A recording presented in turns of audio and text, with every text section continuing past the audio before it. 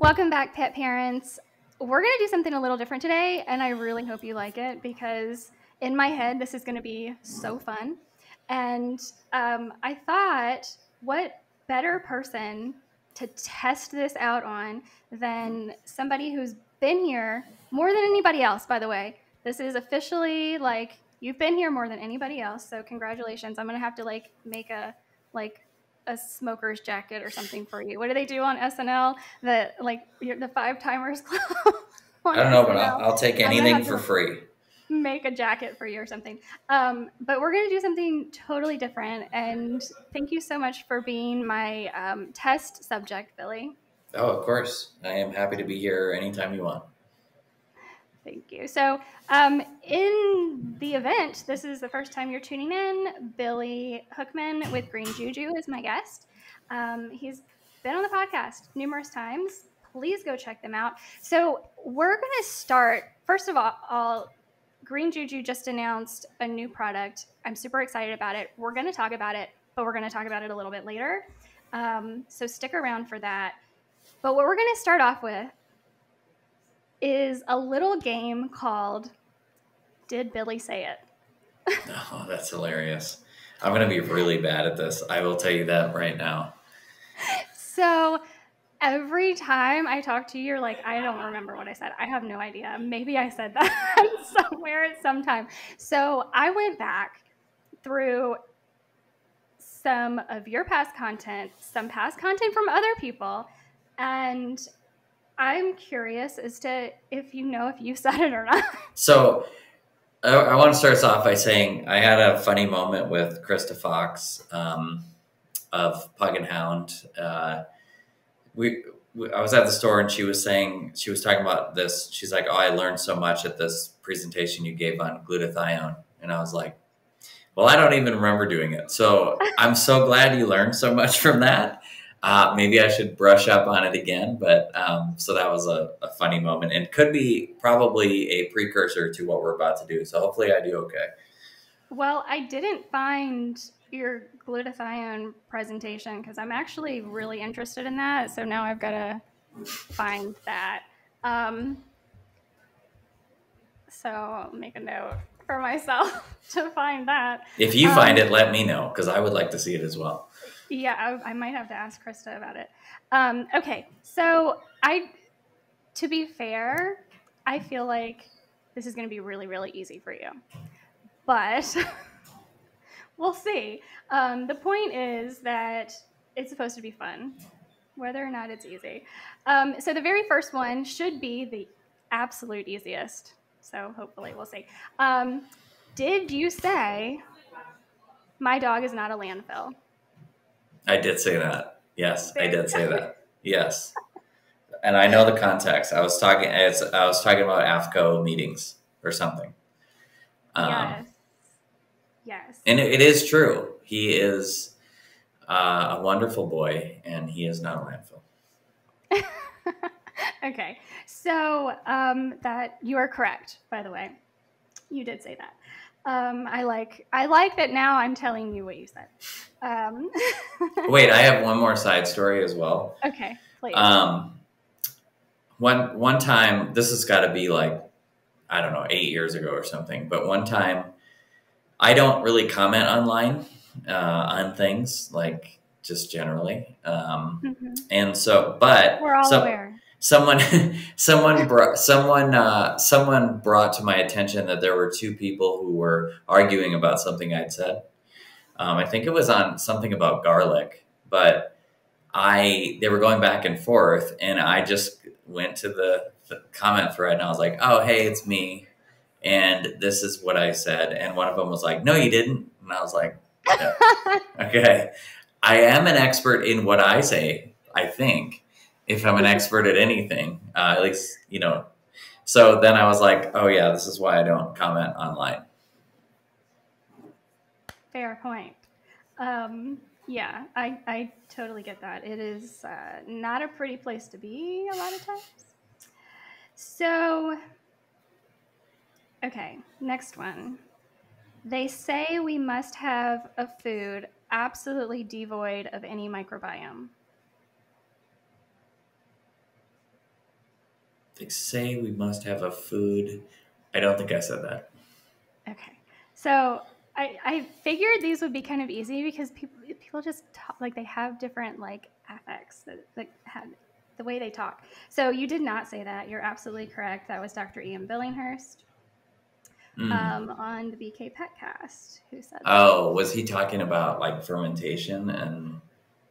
He was just talking about food regulation in general and how they don't want any bacteria present. Yes, that is very true. Yes. But you didn't say it. See, you were right. You didn't say it. No. And I have never met him. Although I've met a lot of people, but I feel like I don't think I've ever met him. But he lives in Australia, right? That's a good question. I don't know. I think so. And I think that's probably not. But he's done a lot of great work over the years, obviously. So. Oh, yeah, for sure. Love his work. I haven't met him either, but that will be changing. So, okay. If you want soil probiotics, eat the soil. I don't think I said that. Did I say that? Oh. I mean, it's good. I mean, it's absolutely brilliant. No. I love how you're like, oh, I said that. It's absolutely brilliant. I love that. Absolutely a complete banger. So what do you have the reference for that? What was that? So it was on oh gosh, who were you talking to? You were talking to somebody and they transcribed it for an Adored Beast blog. It was really about eggshell membranes, but you started talking about soil as well. Yep. Or probiotics, I guess, in general. Yes. I know which article you're talking about. At least know that. So. Okay. The science is telling us that we were all wrong about HPP and pet foods.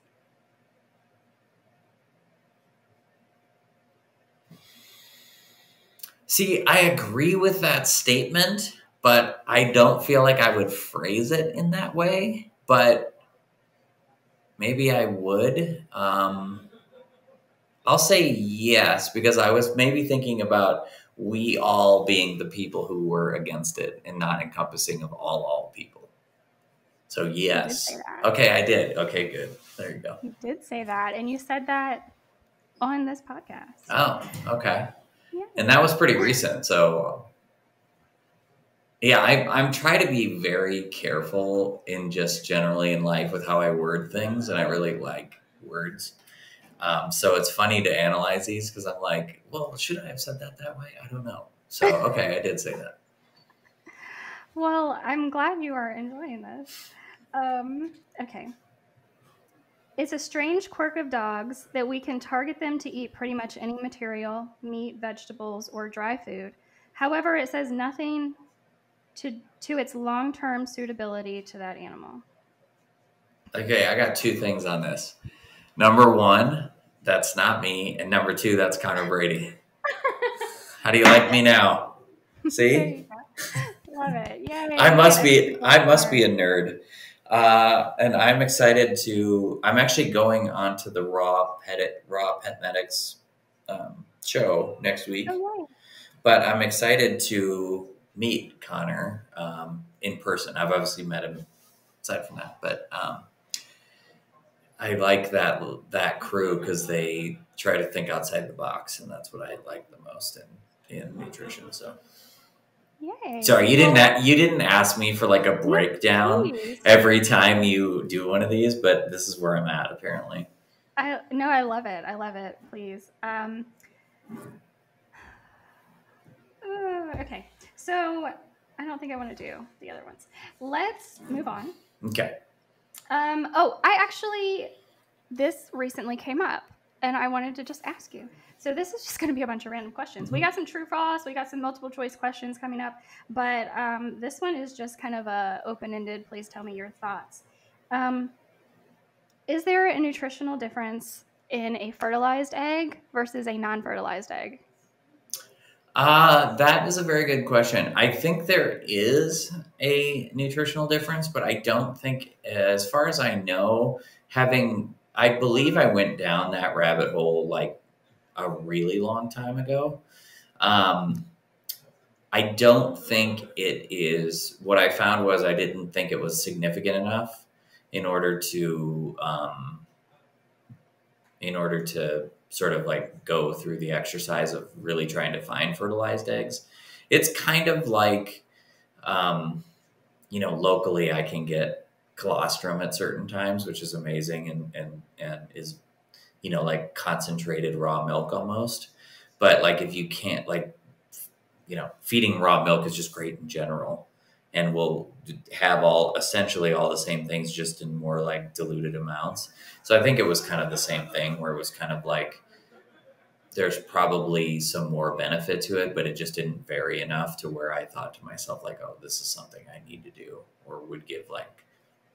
I think that's what we have to look at in nutrition is like, especially with new stuff, is like, does this variant of something we're doing provide enough actual nutritional value or difference to really like get people to do it?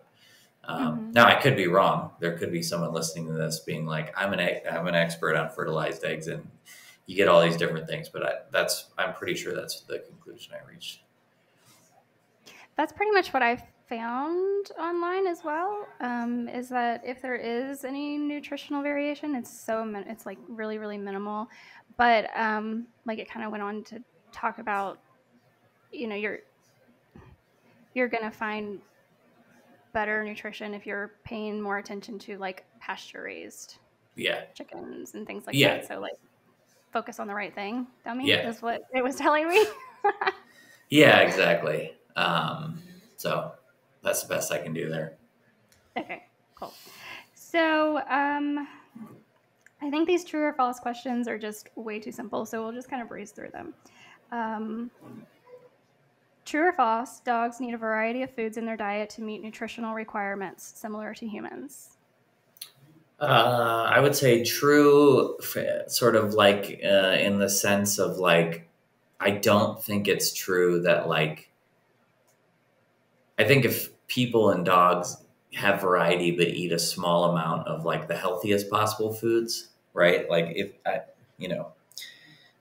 so true with saying like variety only in things that are healthy and not things just for the sake of variety's sake. Like I wouldn't want it. I don't think an animal would be healthier if they were eating 17 different foods, 6 of which were kind of like junk foody or highly processed versus, eating like 5 or 6 things. But yeah, I mean, especially with the variance of nutrients in whole foods and even whole food formulation and that kind of thing, I definitely think as much as you can get into your dog or cat's diet from your own refrigerator and the pet store is the thing to do.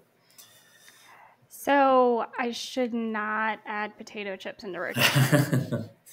Huckleberry got a pork rind last night, but that's arguably like, it is cooked, but it is also just pork cooked in its own fat. So it's arguably healthy as well. Arguably? Okay. Well, no, but as far as a snack food, pork rinds are very healthy. But I just mean for him specifically, part of that was because we were gone for like 8 days. So, although he might like the dog sitter better than us anyway. So. Aww. Okay. So, true or false? Providing your dog with a diet rich in antioxidants can help reduce the risk of chronic diseases. That is true. True. Yes. Antioxidants can help fight off free radicals. I love these like buzzwords. And reduce the risk of chronic diseases in dogs. Yay. Okay. So I thought those were going to be way too easy for you. Well, side note about antioxidants, which is interesting because I just started down this little sort of like rabbit hole or whatever, is so I sort of have this need to just continually make things for, it's just why I love my job so much, but also just in general. So I've been making, a lot of gummies for the dog recently, and I was wanting to incorporate some more teas. So I was incorporating green rooibos tea. And it's actually interesting. There's that plant is only actually grown in one part of Africa. It's not grown anywhere else in the world.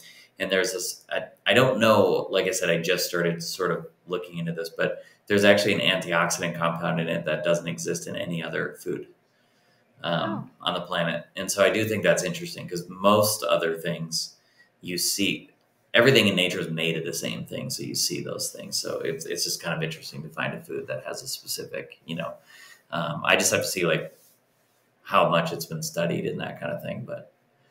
But yeah. And why it would exist in that location of the world and nowhere else?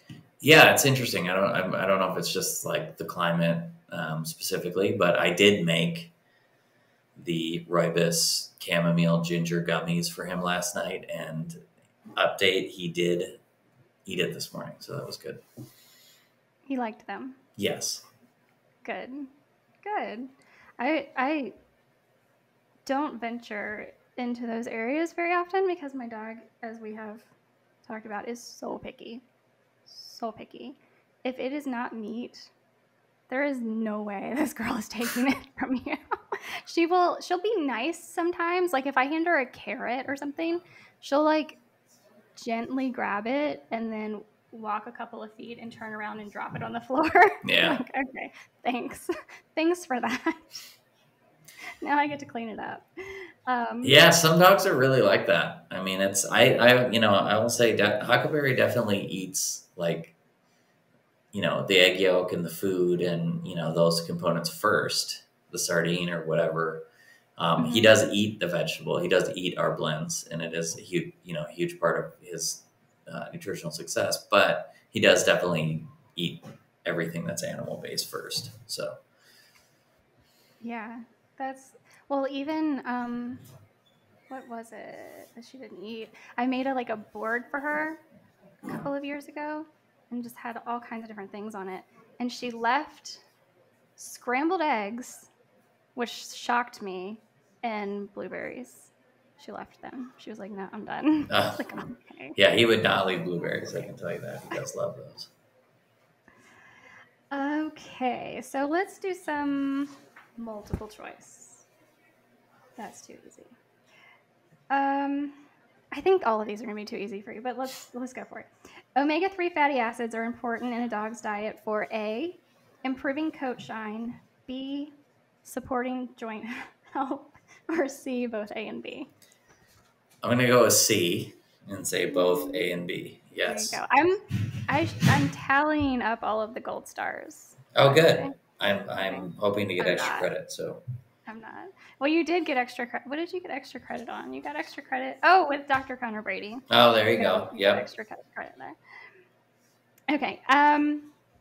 Okay. Which of the following is a benefit of feeding your dog a diet that includes dark leafy greens?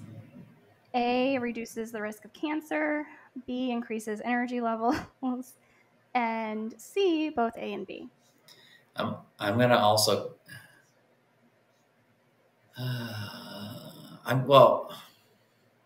you think to yourself, okay, it's C because it can increase energy levels. But does that mean increase energy levels based on just like overall health? Or, I mean, because they're not taking energy from those specific dark leafy greens, right? Because they're essentially low in everything that you can derive energy from. But you'll be healthier. So yes, C, both of those things. Well, ChatGPT disagrees. Are they saying just A? They're saying just A, but I get where you're coming from, and I totally understand that. I'm more complex than a robot. That's my. Yeah. I'll say that. I'm sticking to it. No, I just think. I like that. So your dog is not a landfill, and you are more complex than a robot. Yes. There we go. Actually, the people who know me really well would argue that point about the robot. To be honest with you, they would say you're really not more complex than a robot, sir. Yeah, I think it's B as well, because I think the healthier you feel and or your body, less inflammation you have, you'll have more energy. So I disagree with the robot. That's a very good point. That is a very good point. Feeding your dog turmeric can benefit them by A, supporting joint health, B, boosting the immune system, or C, both A and B? I'm going to go with C. And anyone that's listening to this should buy Lewis fermented golden paste Yeah. at a local store near you. So, what is so special about it's fermented? Why is that so special? It is fermented. Well, the first thing is it's special because it's named after my dog. The second thing that makes it special is we're doing the whole root. So it's not just curcumin, right? It's other sort of plant compounds and that are present. So it is the whole root. It's not like a powder or something like that. And then the second part is, we do the wild fermentation on it, which is essentially going to, it pre-metabolizes the curcumin. So your dog or cat's body doesn't have to do that. So like if you were to eat it, your body would break it down into metabolites. And that's a huge benefit of fermentation is the bacteria eating the food for you. They're pre-digesting it to some degree. And so this will actually turn it into metabolites. So your body doesn't have to do that. So it's much easier to absorb. And we've had, since that product's been out, sort of in regard to like testimonials and stuff that I've heard of people using it, we've had incredible testimonials for inflammation, energy, even though, Chat GPT disagrees with me there, but, energy and just the general use of the product. I mean, it's amazing to me when you develop things like that and people are like, we couldn't get it for 3 weeks and my dog, just can't function the same way. And it's like a lot of responsibility, but it's a really cool thing to hear stuff like that. So go get some Lewis golden paste. Mm-hmm. Gotcha. Okay.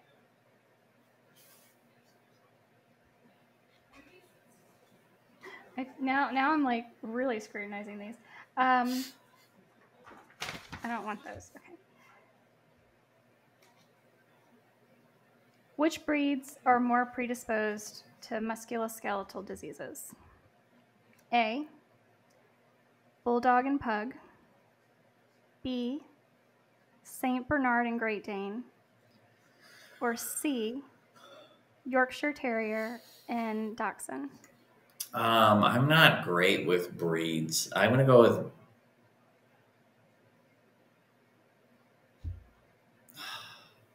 I'm either going to go with A or B. I feel like I would normally go with A, but then I'm thinking about the skeletal structure of like Great Danes, I'm just going to go with B.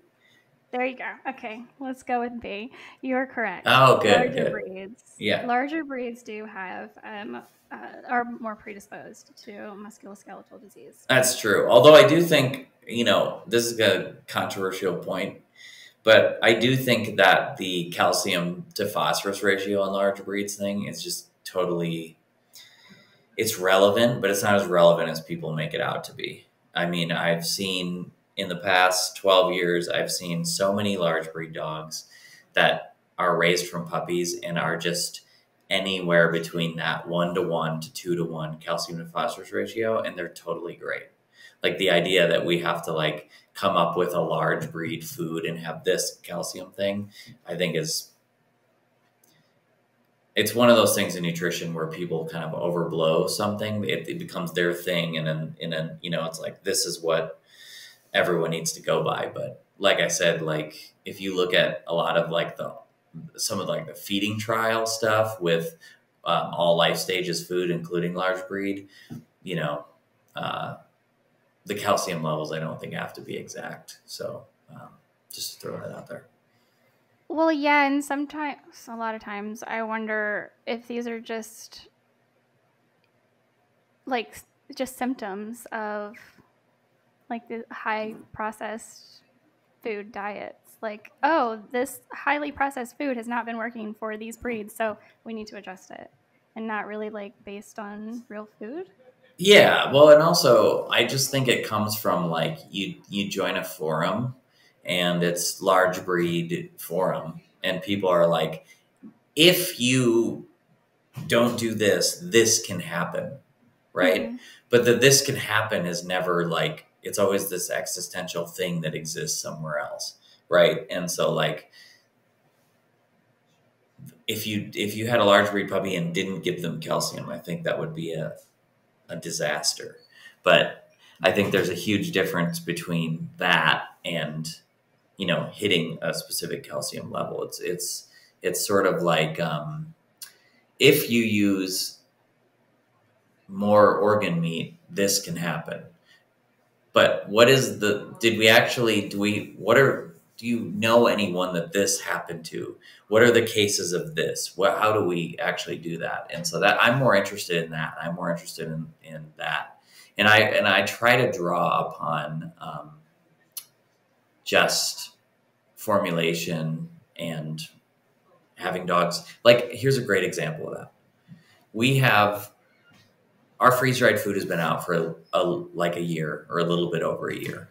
And we obviously did some pre-work with that food, right? And we do formulation work, and we continue to do that. And that's important stuff. But the most important metric that we have right now is we've gotten amazing results from the people who are actually feeding it to their dogs in the field and like out in the world, and people who are actually like feeding it in actual life, meaning they're giving treats, they're you know, giving blueberries, they're whatever they're doing. And so that to me tends to be the best metric for whether the food's actually working versus some of those other metrics that you still want to hit. Still want to hit that it's complete and balanced and et cetera, et cetera. But how does it actually feed? And so that I think is more important. So I think basically almost any large breed dog could get onto a food that is calcium and phosphorus balanced, and you're going to get essentially the same results that if you used a specific food. For large breed puppies, in fact, you might get into a worse result because then you might be feeding something that's not as good nutritionally in some other factor, right? Okay. Yeah. So my internet was buffering, so hopefully I got all that. yeah, how dare you? I'm going to walk off. Aw, you would not do that to me. Okay.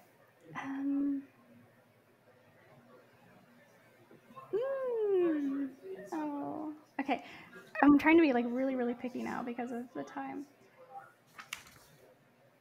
Okay, this is just hilarious, so I have to ask. Which of the following foods is toxic to dogs? A, cooked vegetables. B, raw meaty bones. Or C, grapes. Okay. I mean, do we really need to answer that one? Well, you know, I didn't think so, but then I just found it hilarious. A, cooked vegetables. Oh So feed green juju, which are completely raw. So there you go. Okay, I will take that. Feed it our veggie blends, and you can avoid the death trap. You want to phone a friend? I can do that. I'm going to call Kelly. Okay. Well, okay, I can't ask you that because you've already answered that.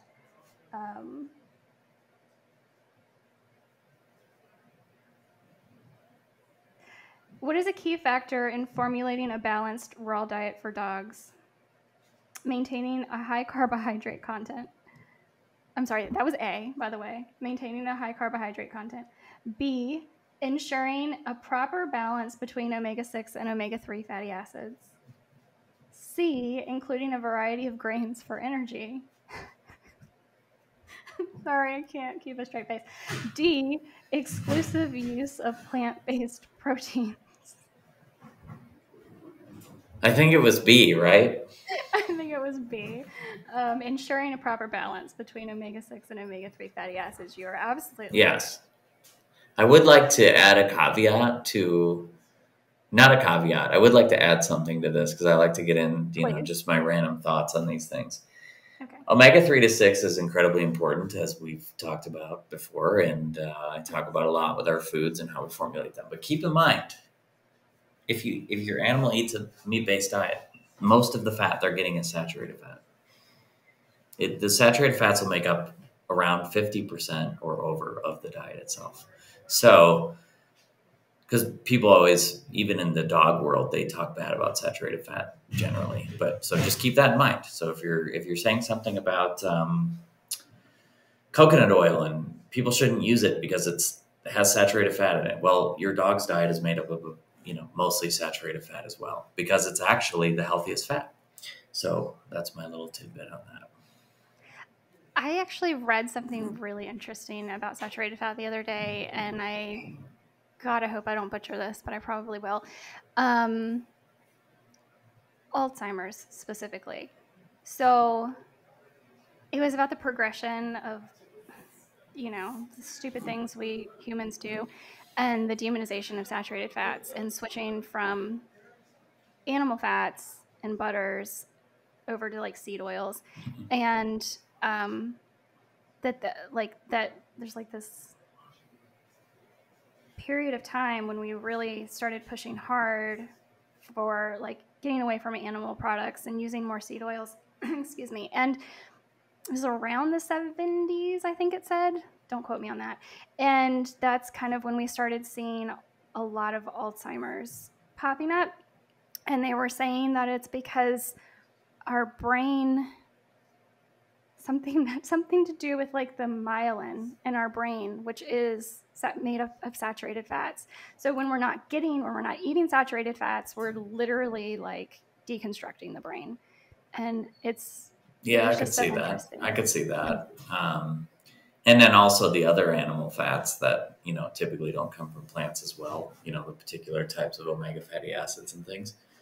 That makes sense. Well, that's good for me because I eat mostly saturated fat, so that's good.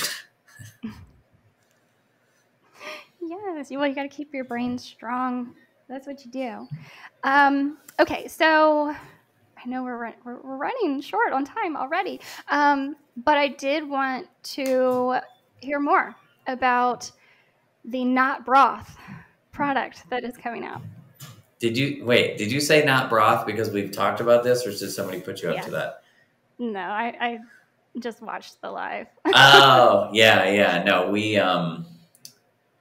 people still mess with me on that. That we were in like a meeting when we were talking about it, and two people called it a broth. And I was like, I just want to I like stopped. I was like, I just want to put this out there right now. This is not a broth. This is a probiotic brine. And I went and did this whole thing about it. So, but I can see how people could confuse it for a broth. I mean, I guess it just depends on what your definition of a broth is, but I digress. So, sorry, my headphone fell out. Very excited about that product. I just love when we can create something that doesn't exist, to push nutrition. I just mean, I've never seen this in the human or the pet world. And so what drives me is new and better health outcomes and better ways of achieving those health outcomes. So, I feel like for many years since I've started researching, dog and cat nutrition, everybody always knows the best diet, right? This is the best diet. This is the best fat ratio. This is the best, but we don't know. And it changes for every dog and cat. And we also don't know. So what really excites me about that is the ability to kind of push nutrition into areas where we don't even have a premise for it. Like we're not really drawing off of anything in this product.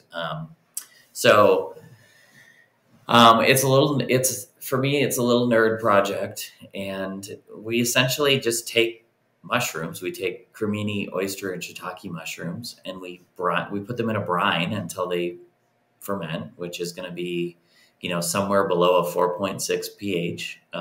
So essentially, you're just adding salt to it to bring the pH down, and then it's just really interesting because essentially, every time you use a different bottle of this, you're going to get different probiotic bacteria. And it depends on a lot of factors. It depends on the mushrooms themselves, depends on the time of year they're fermented and what wild yeast might be in the air, at the facility that's on a farm.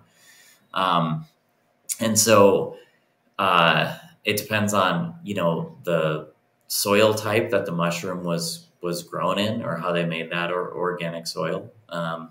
And so it's really interesting to me because all of those will be soil based. So going back to your quote about eating dirt, and you'll be getting hundreds of different types of bacteria. And it's your quote, not my quote. Yeah, and it's really about essentially creating as much diversity as possible. So the all we've ever heard about probiotics is your dog or cat has a digestive issue, so give them a probiotic. But what we want to do is for any animal, healthy, sick, we want to provide them with as much microbiome diversity as possible, as many different strains as possible. So that's where green juju comes in, and you start to add in things like Bam's beets or the mushroom probiotic or raw milk, and you're starting to get hundreds of different species of bacteria and good yeast. And that is also not just, hey, let's make the microbiome diverse with some cultures. It's let's bring the environment back into their diet, because that's what we're all missing. And the cool thing is you can use it with anything, with any other sort of. So what I typically do is, with this now too. So I use a lot of different foods that are naturally existing probiotics. And I know people use a lot of great, say like Adored Beast probiotics and things. You can use these all together. You can rotate between the Adored Beast probiotics while giving milk, while giving the mushroom probiotic, and you're just going to increase that diversity. And that's kind of what we're looking to do. And especially at Green Juju, we try to approach things differently. I also kind of wanted to, we wanted to do something with mushrooms, but people are already doing great things with mushrooms in different ways. There's tinctures, there's powders. That's a whole thing apparently, but there's tinctures and there's powders, there's medicinal mushrooms, and we're getting these medicinal benefits out of it. But if we were going to do something, I wanted it to be completely different. And so this is really cool because I think there will be the side benefit, and I can go into that in a second, but we're primarily using this as a probiotic, which I think is really interesting. And the second part, though, is whenever you make a brine from something, so whether it's like sauerkraut juice or like some of the juice that you get out of, say, Bam's beets, in that brine, you're going to get nutrients. The nutrients are coming off of the beets or purple cabbage or whatever into that brine itself. So you're getting those vitamins and minerals. And with fermentation, it's all getting eaten. So they're pre-digesting that food. So I do think we will get, instead of like cooking the mushrooms, I do think we'll get some of the medicinal benefits as well in that brine. And then the other thing is you can also, you can do the dose on the bottle, but you can always do more or less or whatever you want. But it's pretty small, I think, concentrated in terms of number of species dose where, it'll last a long time, but I know I'm going to be doing probably more. And I know it's funny when you develop these things, because I developed it and used it, but now there's this little time when like, I just have to get up to the facility, which is like an hour and 15 minutes north of me, to actually get it, to incorporate it every day, moving forward. And so what I'm going to do is I'm going to use it as the baseline for diversity in my dog's diet. And then whatever else I want to do. So if I'm, my daughter loves Cocoa raw coconut yogurt, I'll also do that, or I'll do, X, Y, and Z to increase the diversity. But I think this is going to be like my baseline for diversity, Well, I'm excited for it to try with my dog. And I'm just, like you said, you're always looking for something new and different to do. And so it's always fun to see what you're coming out with next. Yeah, and we definitely have some fun, next, 3, 4. We're planning way out, and I just think that when me and Kelly go into these things and develop things together, we just have a very similar mindset and a similar view of like, hey, let's really try to think outside the box and do things differently. So I really enjoy doing that with her. So I can't complain. I get to do the best thing in the world, I think. So for me. Yeah. Well, and then look at how many people and pets benefit from it. So thank you.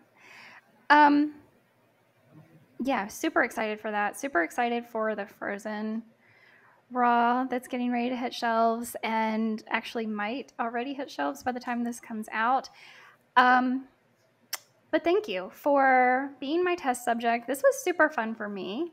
I don't know about you. Yeah, absolutely. I've definitely never done anything like this before. So, yes, kudos to that. We'll see if it happens again. But yeah, I thought it was fun, and I appreciate you being here. Of course, anytime. Thank you.